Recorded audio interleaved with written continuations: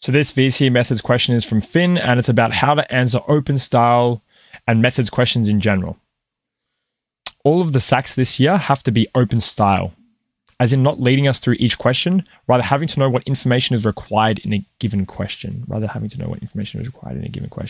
Okay, kind of understand that, but not really. Hopefully the rest clarifies it. How do we tackle open style questions? I feel I'm relatively competent at the theory. However, I get stuck very quickly when doing open style questions and don't know where to start or what to do first. Example, factor, take out, highest common factor, simplify, rearrange, substitute a value, etc. Thank you in advance. Okay, trying to just break down this question in my head and see what you're trying to ask, because like this open style question that's like, you could argue that's most questions, right? It's not asking for, like, it is asking for a specific answer, but it's not leading you towards a different way.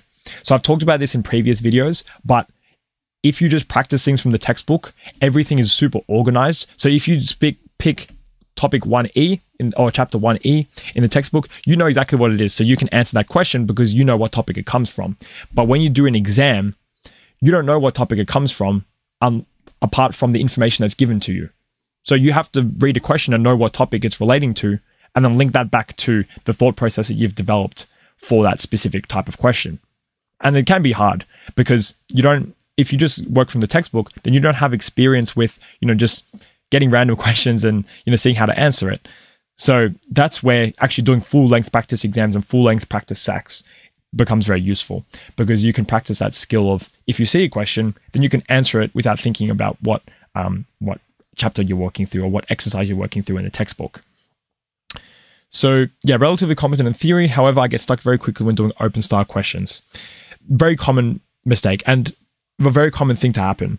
And there's two different types of people that say this. The first one is a type of person who, I'm not saying this is you, Finn, but the first person is someone who thinks that they know the theory, but they don't actually. They've kind of just worked through the textbook and can answer some questions with assistance, but not necessarily be a quote unquote master of the theory. So I'm sure that's not you. I see that you're very open in the forum and you're asking a lot of questions. So, and very active. So I'm sure that you have worked through this theory and you know it well. So I believe you when you say you're relatively competent. But yeah, it's only the start of the year, but just when you start going through SACs and exams, like, you should be completely competent and know everything back to front as much as you can. You can't know everything back to front, but know as much as you can in the amount of detail that they have in the textbook. So the textbook is a perfect gauge for knowing what you need to know and what you don't need to know, because if it's not in the textbook, then you most likely don't need to know it. But a lot of people fall into this trap of thinking that, it's not like, this question doesn't make sense. I never learned this, which is a lie. Because if you haven't learned something, it's not necessarily because they're meant to teach it explicitly. It's meant to be a surprise, and it's meant to be an application of something that you have already learned. And that happens a lot, where people think that, things aren't taught, but everything is taught, obviously, because everything has to be possible, right? It's just the fact that it's an application problem, and the skills that you need are hidden in a certain way. And knowing how to do these questions comes through mastery of the theory, but then also exposure to different types of application problems, and then also refining your thought process as well. So working step by step to figure out, what's actually needed to answer a question.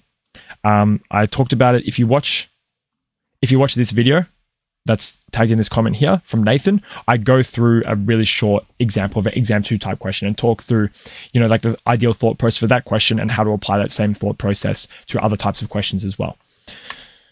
So how to tackle open style questions. First of all, watch that previous video on Nathan's post and look through the thought process part of that video.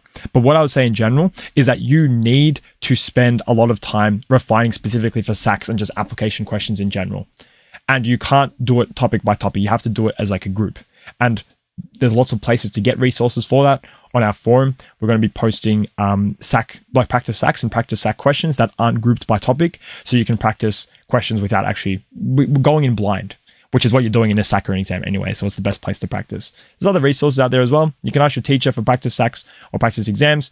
You can go through the VCE website, which is here, and you could go through practice exams. And these are obviously aren't grouped by topics. They're just old exams. So you can go through this and see, okay, like if I can answer a few of these multiple choice just randomly, then I should be good. And I don't know what topic they're coming from based on where they are. I have to actually read the information and figure out what knowledge I need. Yeah. Don't know where to start or what to do first. Now, when it comes to what to do first, this sounds like a bit of a problem to do with the theory. Because if you see a question that's just like a textbook type question, like for example, if we just go to the start here, like this one here, you should be able to roughly know, what to do to solve for the amplitude and the period for this periodic function. Now, I would expect that if you're a master of the theory, that like you wouldn't have a problem with those types of questions and knowing the process for them. It'd be more so like, let's say, let's go to the end and see, there's probably some sort of whack application where there usually is, okay, look at this mess here, right? Find the coordinates of P and Q.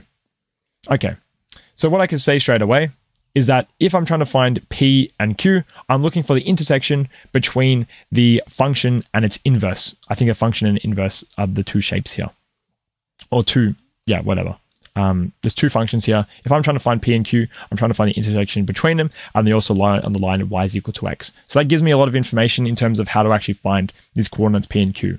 But a lot of people would see this question and they'll think, oh, how do I find P and Q? It's like an impossible task. But if you just boil it down to saying, okay, if I have a graphical representation of something and I want to find the intersection between two graphs, I just solve those equations simultaneously. A lot of people, that goes over a lot of people's heads, which is fair because first of all, they're not exposed to these application problems. And secondly, they're nervous because it's a SAC or an exam, which is completely understandable. So you have to account for stress and nerves when it comes to these types of questions.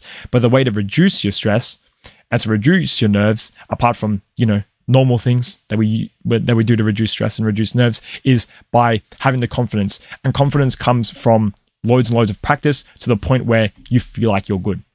So if you practice enough, then you'll feel like you're good and you will be good. Therefore, you'll be confident. Therefore, you have less stress and less nerves. So that would be my, a big tip of mine as well.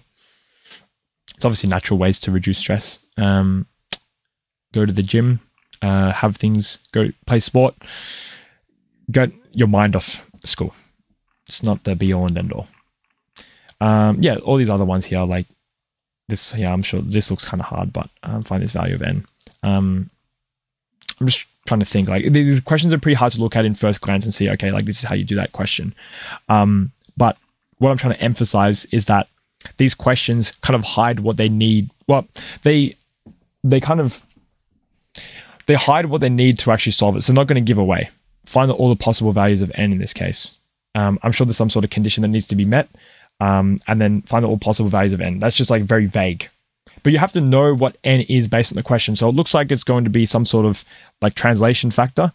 And then the possible values of n should satisfy some sort of condition to make this function exist.